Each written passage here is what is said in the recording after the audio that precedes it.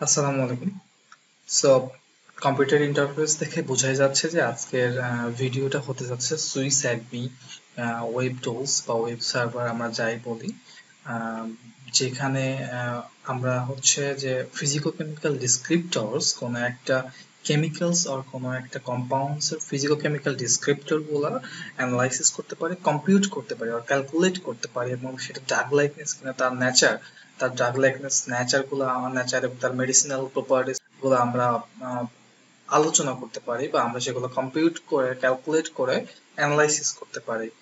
So গত ভিডিওতে আমাদের ফার্স্ট ভিডিওতে কেমোইনফরমেটিক্স এর পার্ট 1 এ আমরা মেনশন করেছিলাম যে কিভাবে আমরা ক্যানোনিক্যাল স্মাইলি বা অথবা আইসোমারিক স্মাইলি গুলা পাবকেম ডাটাবেস থেকে কালেক্ট করতে পারি।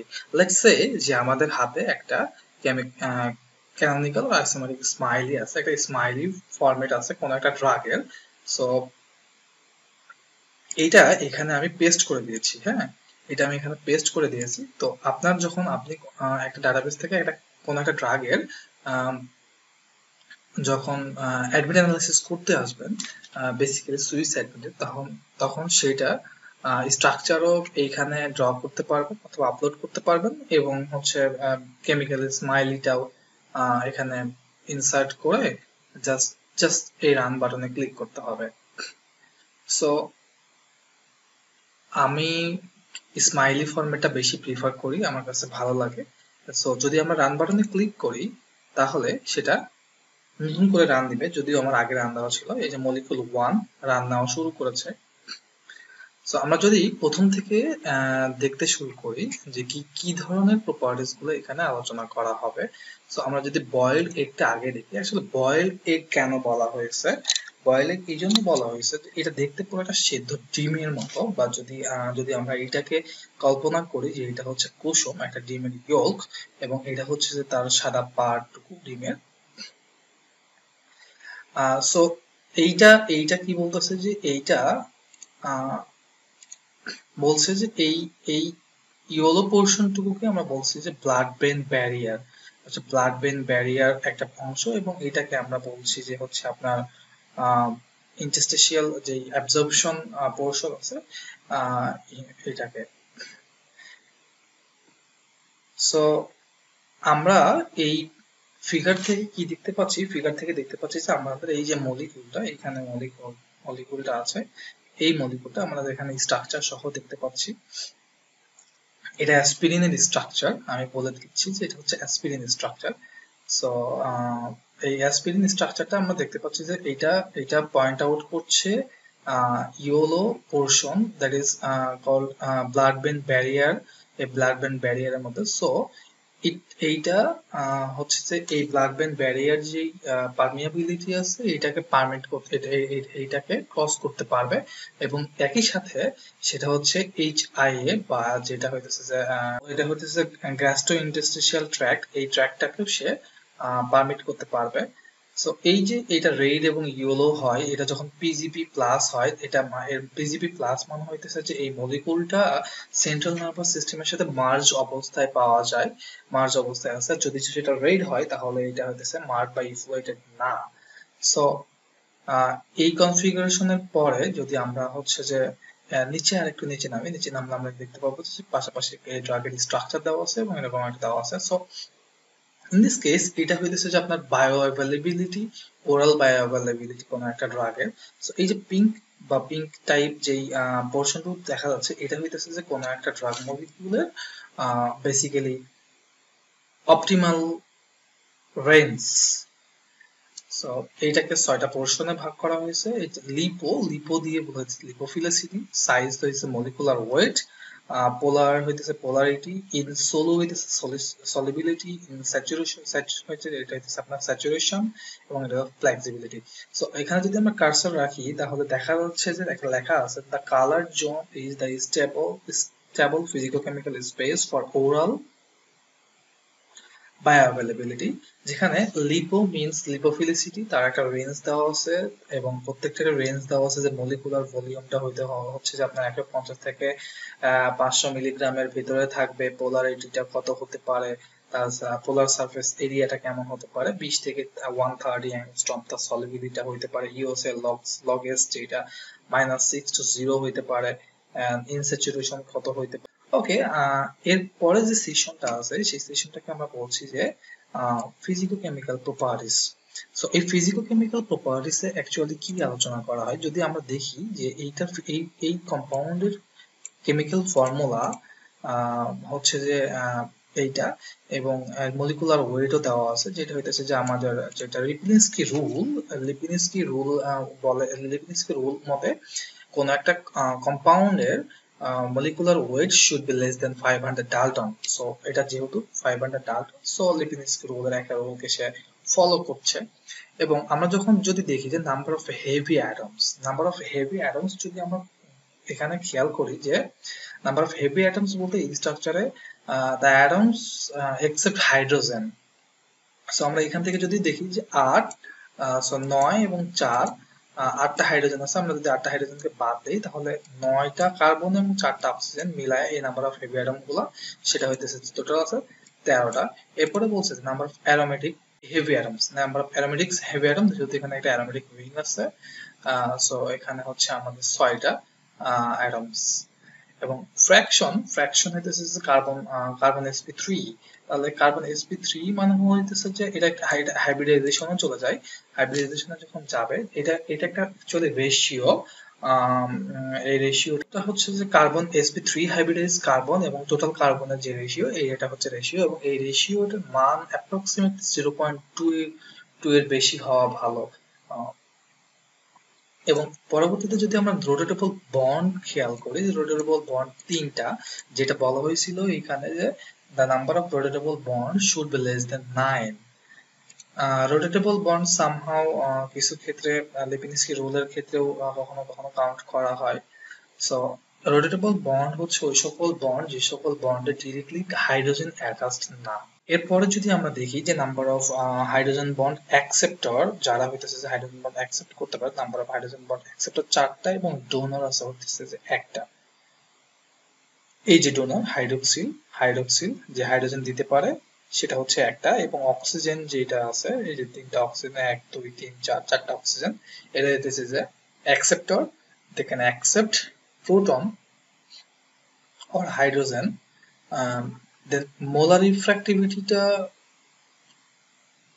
এইটা, এবং হচ্ছে আপনার টোটাল পোলার সারফেস এরিয়া, যেটা টোটাল পোলার সারফেস এরিয়ার এখানে মান যেটা দেওয়া আছে সেটা হচ্ছে যে 130, বিলো 130।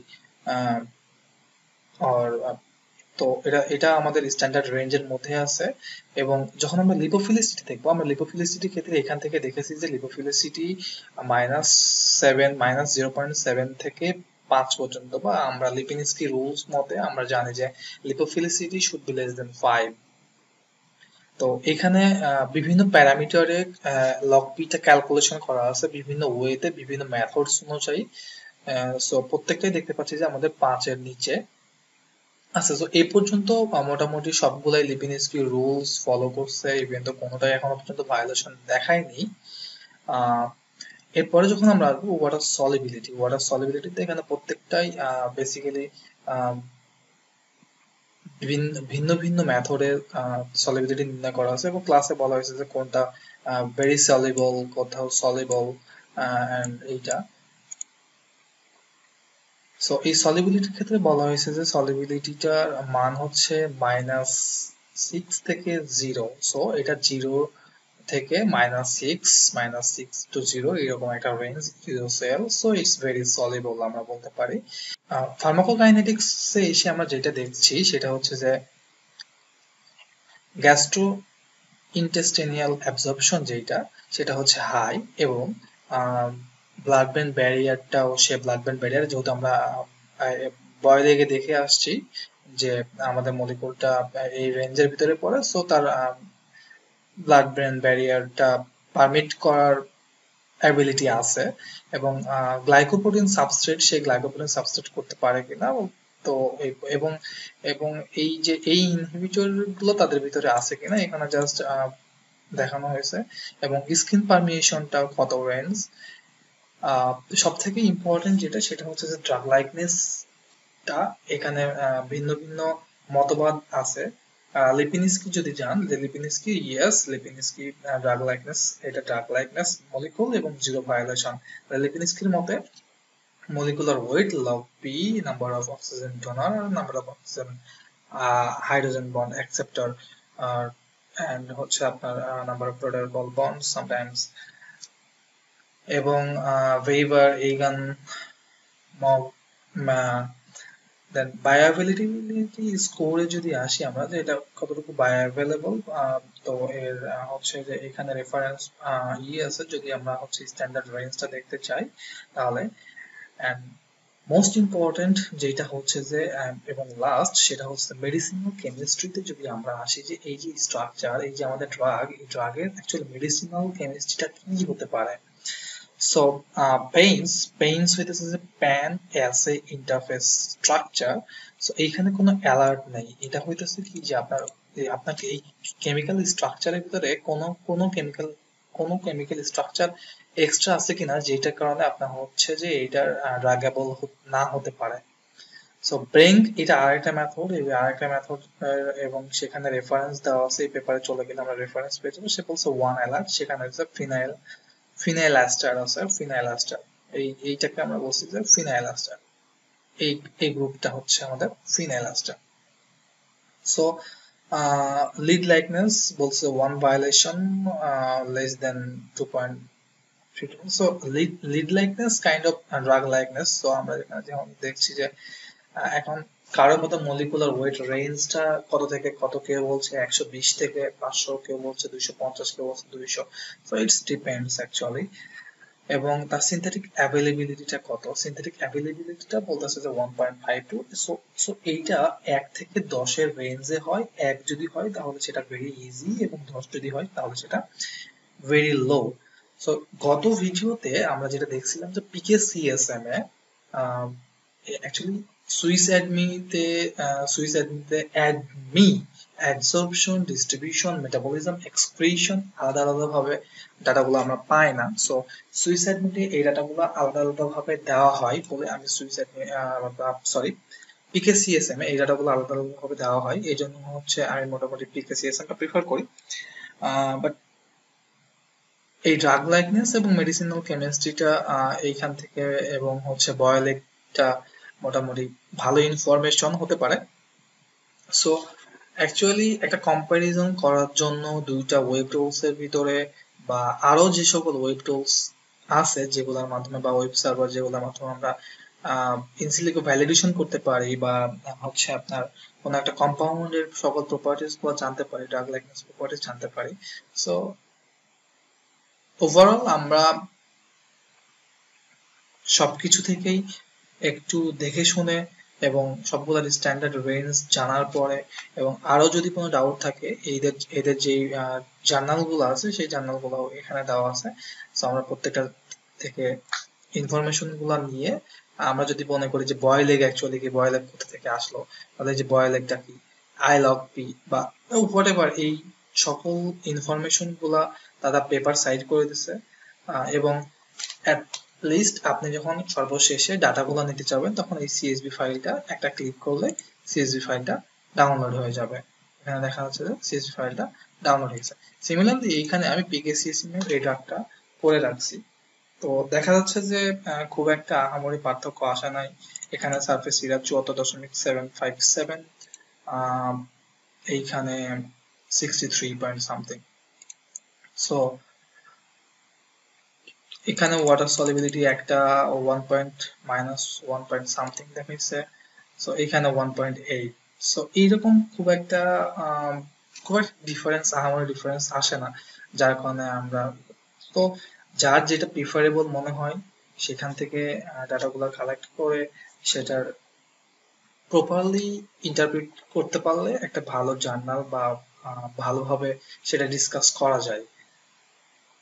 সো আমার মনে হয় যে SwissADME নিয়ে এই পর্যন্ত বলাটাই অনেক যথেষ্ট আমার পক্ষে, কারণ আমি হয়তোবা সবকিছু নাও জানতে পারি। সো আজকে এই পর্যন্তই। আগামী ভিডিওতে নতুন কোনো টপিকস নিয়ে আবার ইনশাআল্লাহ সবার সাথে কথা বলবো। আল্লাহ হাফিজ।